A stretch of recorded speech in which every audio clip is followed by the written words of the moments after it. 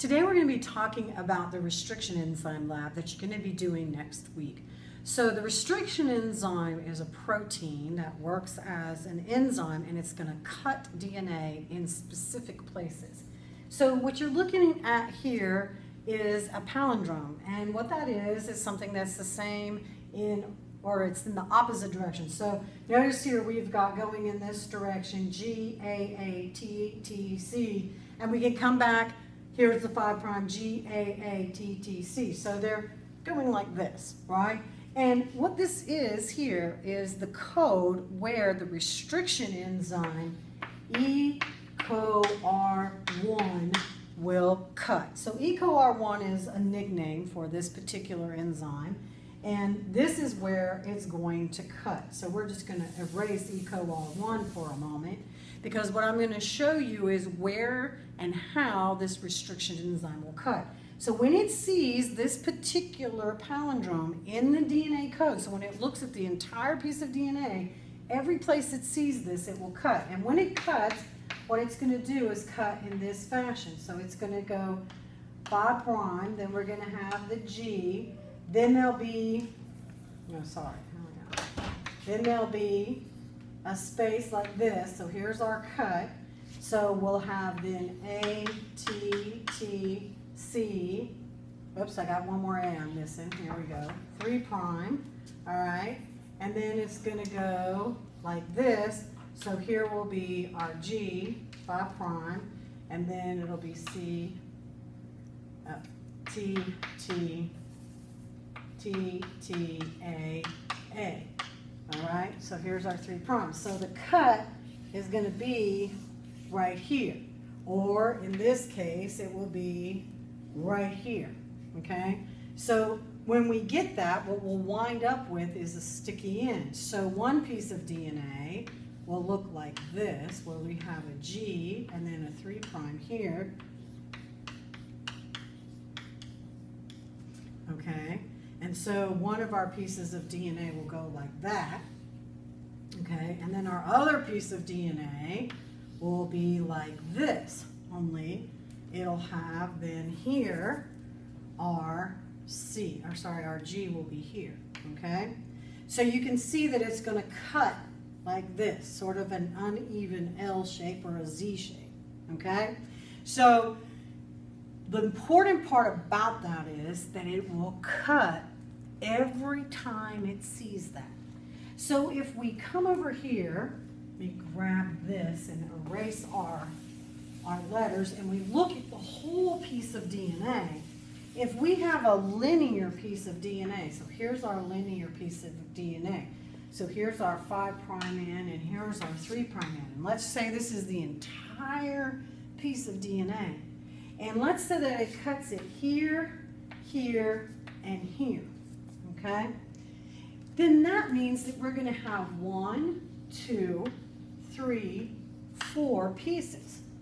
And if we took those pieces and we put them on a electrophoresis gel and we separated them, what would happen is that if our gel looks like this, okay, and we put the DNA in these little wells at the top, and I'll show you how these are made in just a minute.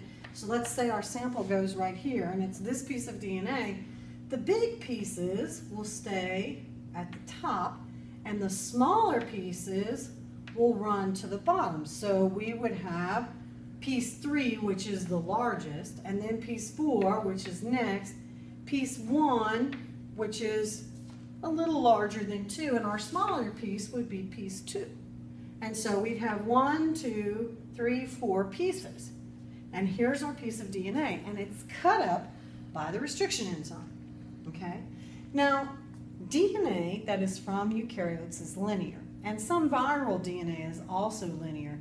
In our case, the piece of DNA that's marked lambda is linear. It's a line. So when we look at how it's cut up, it will be cut in this fashion. But we have some other DNA that comes from bacteria that's called a plasmid. And if you remember, bacteria DNA is circular. And so we have 2 pieces. They're called PUC19 or PBR322. And the names of them in this particular case isn't the most important thing. What is important is that it's round, it's circular. And if we cut this, again, we're going to cut it 1, 2, 3 times. Now 1, 2, 3 times. Notice that we're going to have 1, 2, 3 pieces. So this piece between these cuts, this piece between this cut, and then this piece between this cut and this cut. So notice that we cut it 3 times, but instead of having 4 pieces, we only have 3. So if we have a circular piece of DNA, you'll have 1 less piece, even with the same number of cuts. So let's say that this one is this plasmid, and so here we would have, it looks like number 2 is our largest piece, and then number 3, and then number 1 is really small. Let's put it down here, okay? How can we tell what size these pieces are? Well, we'll also run a ladder. And so we'll put an L right here. And what is a ladder? Well, a ladder is where somewhere in a laboratory, they have taken restriction enzymes and they have cut up a piece of DNA. They know exactly how many base pairs are in that piece of DNA and exactly where they'll cut. And they've already done the digestion for you. And they have measured the pieces. So they know how big they're going to be.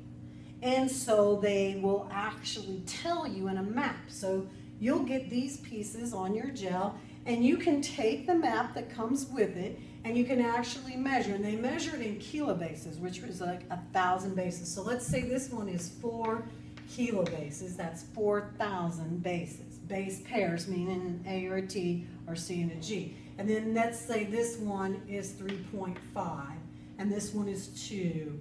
And this is 1.5, and this is 0.7, and this is 0.5, and this is 0.2, right? So this one would be what? 200 base pairs, right? So what we see is that we know the size of these pieces, and we can compare the pieces that we are not sure what the size is with this ladder, okay? So when you run your gel, you'll actually have 2 different ladders. You'll have 2 of our circular DNAs and 1 piece of linear, the lambda, okay? And the restriction enzymes you're going to use come in a cocktail. So it'll say restriction enzyme, and each cocktail goes to the specific group. So you'll have, for instance, black dot number 1, that's the restriction enzyme that goes to, and I believe it goes to PBR 322. Double check with your TA to make sure, okay? After you've digested your DNA, which you'll do as soon as you get in the room, immediately, because you have to put the restriction enzyme in with the DNA and put it into a hot water bath for 45 minutes. So while that's sitting in the hot water bath, that's the first thing you're going to do. Then you're going to, after it's in the hot water bath, you're going to come over and you're going to pour a gel. So it's kind of like making Jell-O. You're going to take some agarose, okay, and you're going to weigh it out on a scale. You're going to add it to a liquid buffer. It's a borax buffer, and the buffer has charged particles in it. And those charged particles will allow, ultimately, an electrical charge to run through the fluid. You're going to take this gel and this fluid, and you're going to put it into a microwave and melt the agarose. And then you're going to let it cool down just a little and add some dye to it. It's called CyberSafe. And that dye will stick to the DNA, so you'll be able to see it. And then you're going to put it into this little rig like this. And the rig, notice these black parts come off the end of this rig. And they just go like this so that it'll hold a little bit of fluid right here. And when you first put it in there, then you put this, we call it a comb, in there. And what it's going to do is dip into the gel. And when it gets solid and you pull this straight out, it's going to leave little dents in the Jell-O. We call those wells, and that's where you're going to put the DNA. Then, when you're ready, you're going to take off your end very carefully so you don't rip your Jell-O after it's gotten hard. And then you're going to take your restriction enzymes after 45 minutes and load them into the wells, okay? You need to make a paper map of which thing you put into which well so that you know afterwards, because you won't be able to tell. And then you're going to add it into this rig. Your TA is going to help you do that. So you're going to add it into the rig, and it's going to fit in like this. There's 6 of the groups and 6 different gels will fit into this rig. And then you're going to put the lid on. Your TA will help with this. And you're going to plug it into an electrical source. And then you're actually going to expose this to electricity. And because the DNA has a negative charge, it will run towards the positive pole because opposites attract. And what will happen is the smaller pieces of DNA will run further through the gel than the larger pieces. The larger pieces get stuck in the molecules that are the agarose, okay? And the smaller pieces kind of squeeze through and they can go further. And so now they'll separate. We call it electrophoresis. You need to make sure you understand that. And then you'll actually be able to take your gel and put it on a UV light source, which we'll have, and you'll be able to see the bands. Okay, this is a really advanced lab. I'm excited that we're going to be able to do it. Make sure you know what every chemical does and what every source of power does. Ask a lot of why questions because there will be quizzes and this absolutely will show up on your final. Wish you all luck and I hope you enjoy this lab.